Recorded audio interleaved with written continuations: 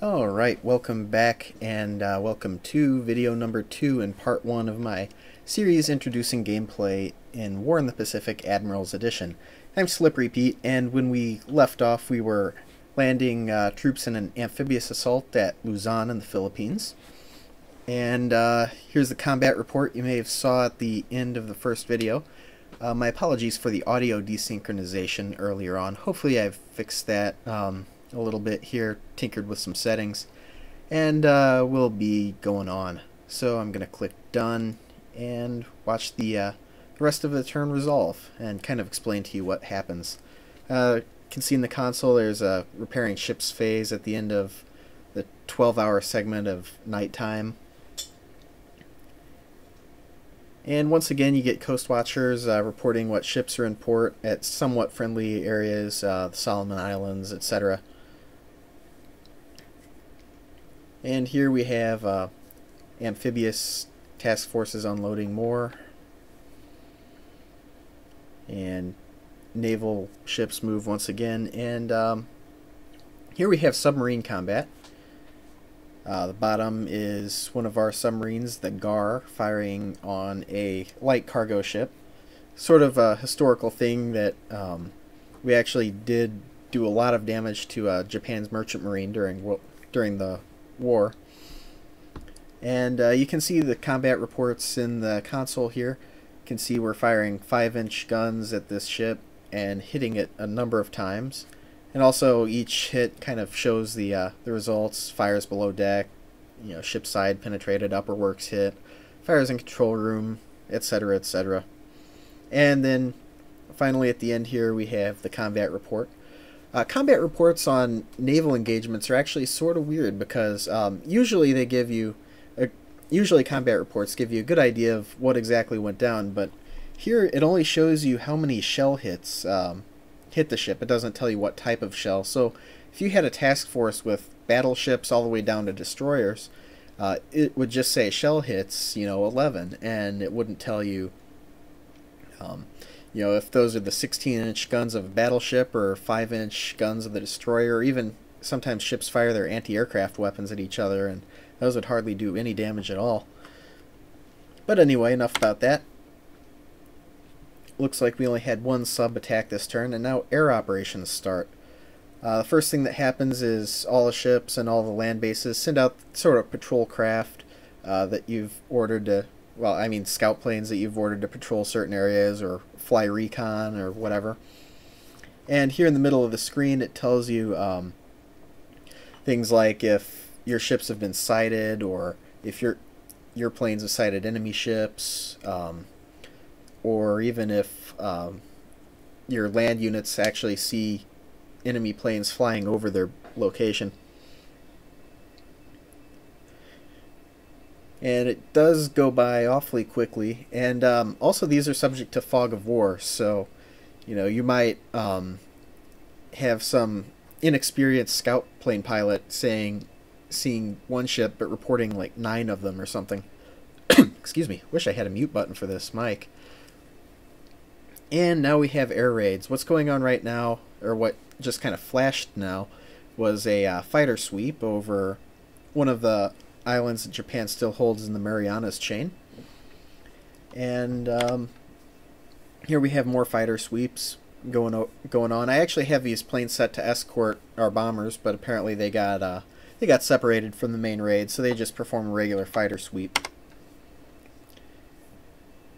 And now we're going to have some serious action. We have some Japanese planes trying to get through to our landing force and probably beat up on our carriers some.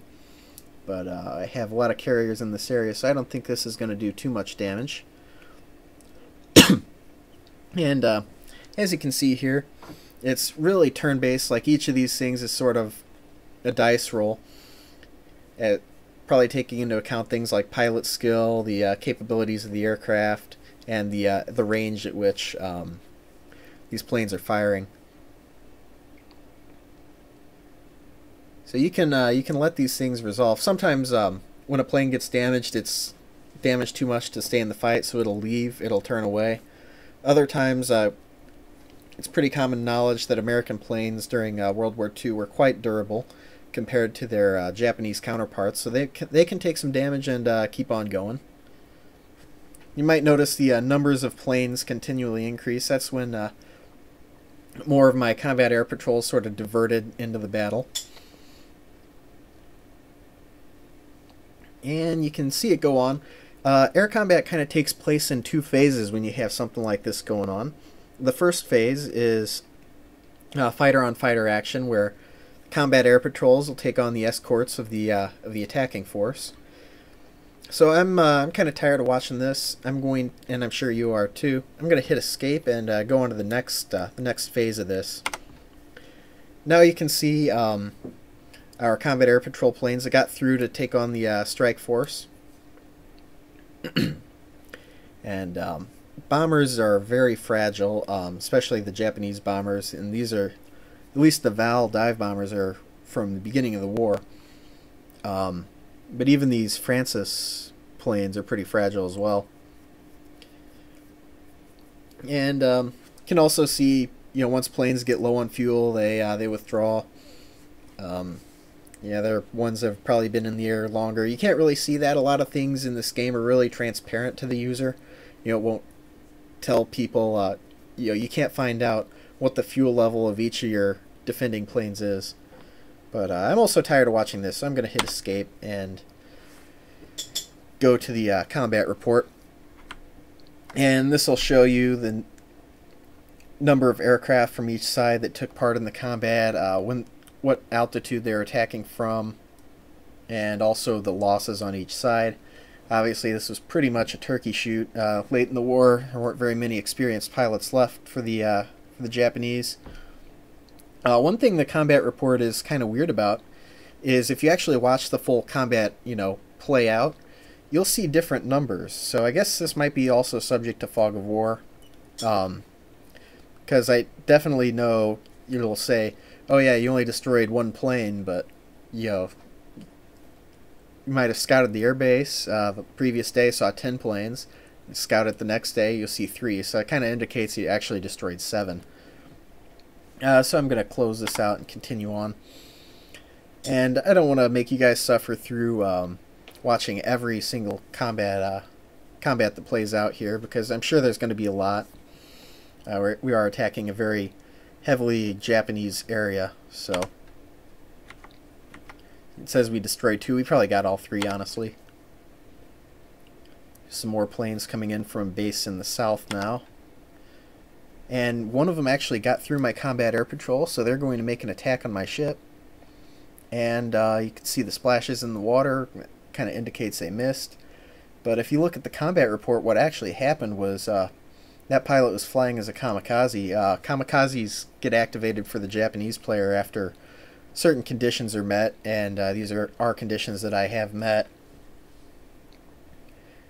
Here we have a larger raid, 24 planes coming in this time against 19 fighters. So I'm a little worried here. Yeah, 16 got through, so this could be pretty bad. But it looks like these are flying as traditional bombers, so I'm not too worried. Lilies honestly don't do too much, and they only carry 100-kilogram bombs, which against battleships doesn't do that much. What you really have to worry about are torpedo bombers. They can tear up a lot of American ships pretty badly. So I'm going to skip this combat report, and you can see here in the combat report, you see number of bomb hits on the ships, and also the names of the ships that were being attacked. So moving right along, you can actually hit escape to kind of skip past a lot of this too, a lot of these messages. But so that'll speed the turn up from 1 second per message to half a second. Here's a raid on a ground target, trying to keep the major Japanese base at Rabaul nice and neutralized so they can't fly missions against my shipping in the region.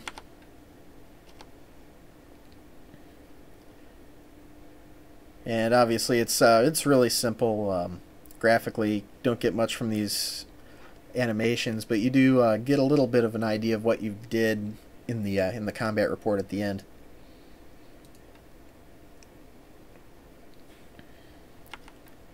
And this continues onward, so I'm going to skip past some of it so you viewers out there don't get too bored.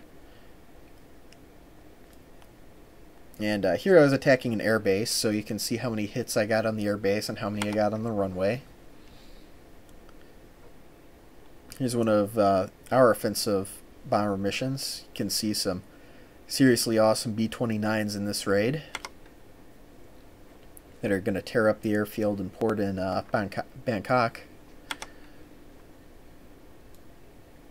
And you can also destroy planes on the ground when you attack airfields, which is a pretty good idea to do when you have air superiority and you want to keep it. And more attacks on Rabaul. I kind of wish these things would sort of sync up so I didn't have to skip through so much. Here's an attack on some ground units that are trying to clean up in Java. Again, they kind of go in separately, so I got to watch both combat, both animations.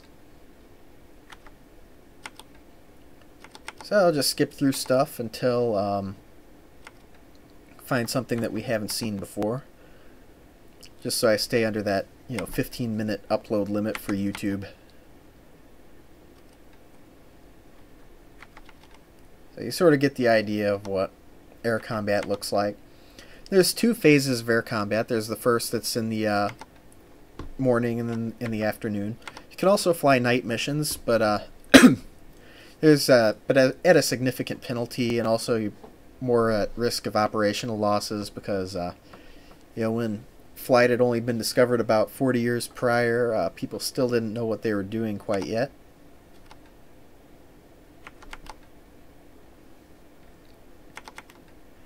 And I wish this would hurry up so I can move on to land combat. But it looks like we are... Ooh, looks like I lost a landing ship there, probably from hitting something on the coast. I don't know.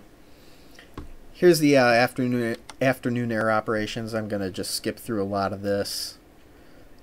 Really astute players kind of want to watch these things, but I've practically won the war, so I don't care that much. Another turkey shoot in the Philippines. Oh, and also my apologies for the clickiness of my keyboard. This is probably getting kind of annoying for you, but I'll work on finding a better mic location sometime soon.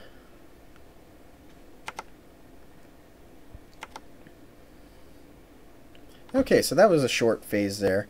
Now we're in air transport, where I'm flying some supplies into China mostly. You can also do things like drop paratroopers into certain areas and things like that, but I haven't figured out how to do that yet, so won't be able to show that to you. Here's more amphibious action going on. But you've seen that already if you saw the first video in this series.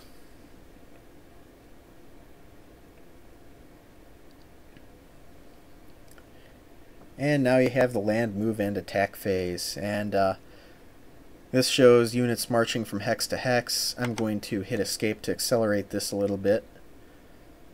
Basically, it gives you the name of the unit moving and which hex they're moving to. When you're moving units on railroads, it gets really cumbersome and annoying. And I just checked my time. I am about out of it, so I'll explain land combat in the third video in this series. See you then.